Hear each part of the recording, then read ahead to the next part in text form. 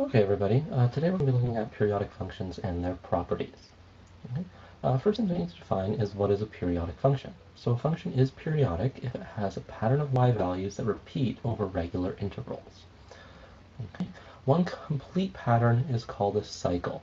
So if we look at our example below, you can see two cycles are shown here. It doesn't matter where you start. So here we start at the value y equals 2. We cycle through our graph, eventually we end up back at the point y equals 2. If we keep going, again, we end up back at y equals 2. Okay, so that would be one cycle. If we look at our other cycle that's shown, you can hear we start at the point y equals 0. We go up to y equals 1, down to y equals 2, back up, and then back to y equals 0. Okay? Even though we cross the x-axis at these points here, we haven't completed a cycle because we haven't gone through the range of motion yet. Okay, so we have to complete the entire pattern before we've completed a cycle. Okay? And again, we could start the cycle at any point on this function. Okay, we could start it down here at y equals -1, and we follow it through, and then our cycle ends here. Okay, the horizontal length of one cycle is called the period of the function. Okay, so the difference between my starting point and my finishing point of my cycle on the x-axis is my period. So here you can see at the value y equals 2, x is equal to 1. I follow through my pattern. When I've completed my cycle, my x value is now 5. So the difference, 5 minus 1, is 4. So the period is going to be 4 units. Okay? If I were to look at this other cycle here again, where we start at the value y equals 0, again, I follow through the entire motion, and again, I go from 10 to 14, a difference of, again, 4 units. Okay, so it doesn't matter where you are or what cycle you look at, your period will always be the same in a periodic function. So in example 1, we want to determine whether each function is periodic, and if it is, we want to state the period. So again, in a periodic function, we're looking for that repeated pattern of y values. So if I start at the very beginning of this graph, my y value is -2. If I cycle through, and I end up at y equals -2. Okay, so I've completed one cycle. But if we continue through, I should end up back at y equals 2. Well, it's y equals 1, y equals 0, y equals 1. And I'm never going to end up back at y equals -2. So because I'm not repeating that pattern of y values, this is not a periodic function. Okay, so even though we have this pattern that is kind of being repeated, so I'm going down 1, up 2, down 1, up 2, because the y values are not repeated, it is not a periodic function. Okay, so not periodic. In our next example, again, you can pick anywhere you'd like on this graph to start. So I'm going to start here on the y-axis at the value y equals 4. So I follow through my graph, and I end up back at y equals 4. Okay? I should be able to repeat this pattern again and end up at y equals 4. So I follow through, and again I end up at y equals 4. So this function is in fact periodic because we are repeating the y values. So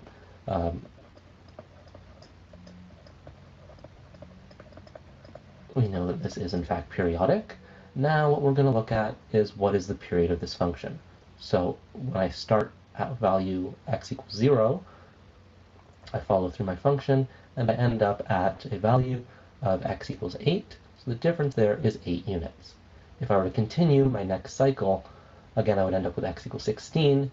So 16 minus 8, again, is a difference of 8 units. Okay, so my period is 8. Okay, again, it's important to remember a function is periodic if its y values are repeated at equal intervals of x values. Okay, so again, not only do our y values need to repeat, but that period should be the same for each cycle of the graph. As we continue, we'll look at a couple more important definitions with periodic functions. So the first is the amplitude. The amplitude of a function is defined as half the difference between the max value and the minimum value of the function. It's important to remember the amplitude should always yield you a positive value. Okay, if we look at this example down here, our maximum value is going to be 3. Okay, our minimum value is going to be -1. So by finding the difference between those values, so 3 minus negative 1. And again, we want half of this to give us the amplitude. Okay, 3 minus negative 1 is 4, over 2, giving me a value of 2. So my amplitude in this case is 2. The next important definition is the equation of the axis. The axis is the horizontal line that's halfway between the max value and the minimum value of a periodic function. Okay, so if I look at my function here, again, the axis is this red dashed line running through the center of the function. Okay, you can see that an equal value lies above and below the axes. Okay? We can also refer back to our amplitude. Our amplitude is 2, which means 2 units from the maximum should be my axes, and 2 units from the minimum should also be my axes. Okay? When we're stating the axes, we want to state it as the equation. So the equation is going to be y equals 1 in this example. Okay? Again, we have a horizontal line, so our equation is always going to be y equals, and then the y value through which the axis runs. In our next example, we want to determine the range, period, equation of the axes, and amplitude of the following periodic functions. So we're going to start with our first function on the left, number a. And again, our first step is to identify the start and end of a complete cycle. Okay? So I'm going to choose this point here. Okay, so I start at y equals 4. I run horizontally for 1 unit, go down horizontal, and then back to my start. Okay, so this is my one defined cycle. Okay, I'm going to use this value to help me determine these different values. Okay, so to start, my period, again, is the length of one cycle.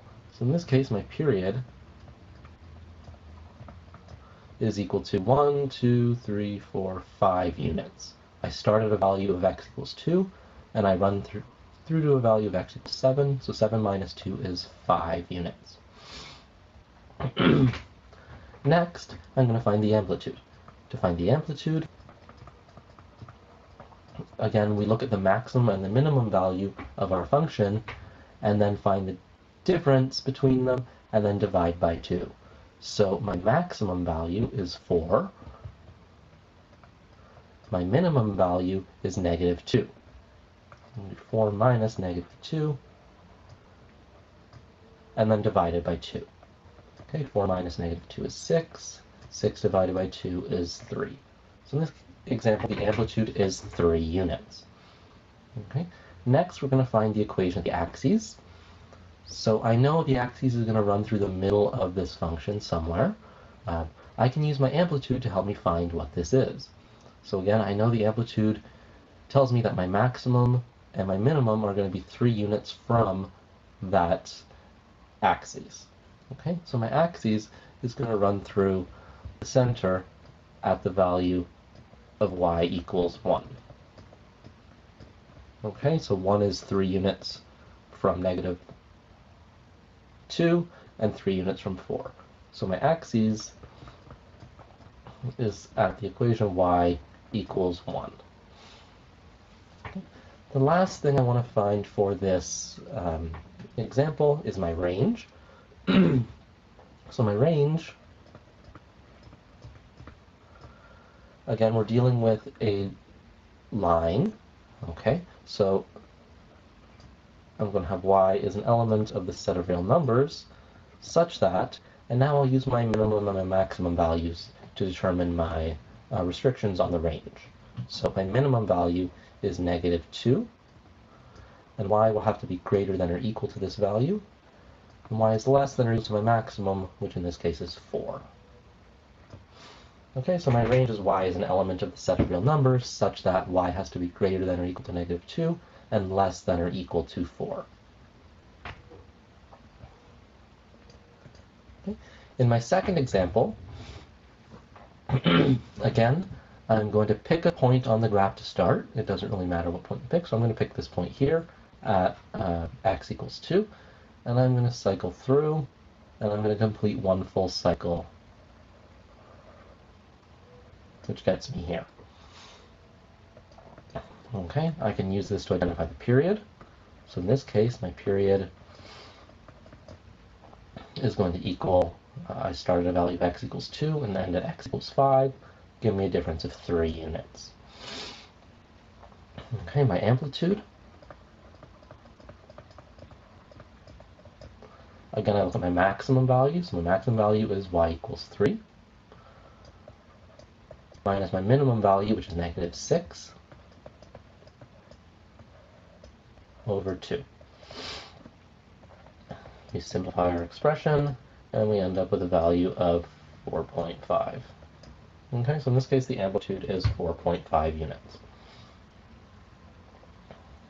Next is the axes. So when I'm finding the axes, again, I know that it's going to be 4.5 units from my minimum and 4.5 units from my maximum. Okay, so 4.5 units from 3 gives me negative 1.5, and 4.5 from negative 6 gives me negative 1.5. So in this case, my axes is the equation y equals negative 1.5. Last step is my range. Again, I'm going to have y as an element of the set of real numbers, such that, and then I use my minimum value, negative 6, y has to be greater than or equal to, and then y has to be less than or equal to my maximum value, which is 3. Okay, so my range is y is an element of the set of real numbers, such that y is greater than or equal to negative 6, and less than or equal to 3. So in our last example, we're told that the automatic dishwasher in a school cafeteria runs constantly through lunch. The graph shows the amount of water used as a function of time. So in part A, we want to explain why the operation of a dishwasher is an example of a periodic function. Okay? So remember, a periodic function is a function where y values are repeated on set intervals of x. So if I look at my y values, we're talking about volume of water. My x values refer to time. Okay? So why the operation of a dishwasher would be periodic is because a dishwasher is going to use the same amount of water each time, and it's going to do it for the same length of time in a cycle. Okay? So one cycle will use the same amount of water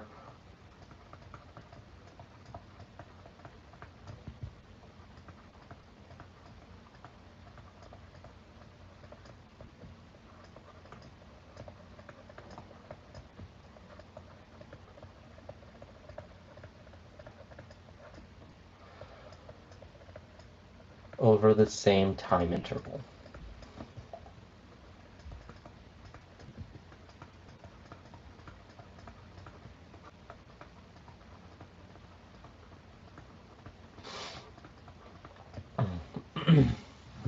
Okay. Part B, what is the length of the period? What does one complete cycle mean in the context of the question? So to find my period, again, I need to look at one full cycle of the dishwasher. So I start here at my starting point, the origin of the graph. So in this case, I start at a value of y equals 0.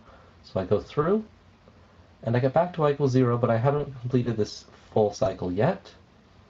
My full cycle ends up completing right here. Okay, so what is my period in this case? Well, I run from 0 to 14, so 14 units. If I were to repeat this pattern, again, I would end at 28, which is a set interval. Okay, so my period in this example is 14 minutes. Okay, for the second part of the question, what does one complete cycle mean in the context of the question? So one cycle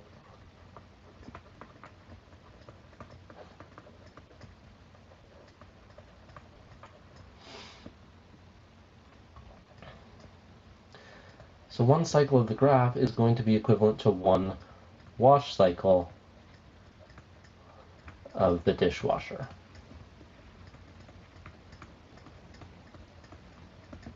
Okay, so every time we cycle through this function, we're washing an additional load of dishes. Okay, in the next part of the question, part C, we're asked to determine the amplitude and the equation of the axes. So again, to find my amplitude, I have to look at the maximum and the minimum value, and then find half of that. Okay, so my amplitude is going to equal my maximum, which is 15, minus my minimum, which is 0 over 2. Okay, that's going to give me a value of 7.5. Okay. The equation of the axes, again, the axis is going to lie halfway between my maximum and my minimum. Okay, because my minimum is 0, I know that my axis is going to be the same as my amplitude, so the axis is going to lie on the line y equals 7.5. Part D, we want to extend the graph for one more complete cycle. So I'm just going to look at the cycle and repeat pattern at the tail end. So in one x unit, I go up 15 values, something like that. And then again, we're horizontal for 6 units on the x-axis. I then go back down to 0, and then back up to 15, horizontal for 2 units, and back down to 0, and then horizontal for 2 units. And there's my complete cycle. Okay. Part E, how much water is used if the dishwasher runs through 8 complete cycles? So what we want to do is we want to look at how much water is used in one cycle, and then we can multiply that by 8. Okay, if I look at my cycle, we start at 0, we go up to 15, so I've used 15 liters. We go back down to 0, then I go back up again, so I've used 15 more, and then the water drains.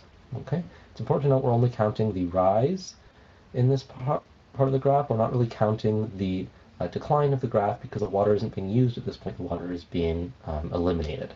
Okay, so in one cycle we go up 15, up another 15. So one cycle uses 30 liters.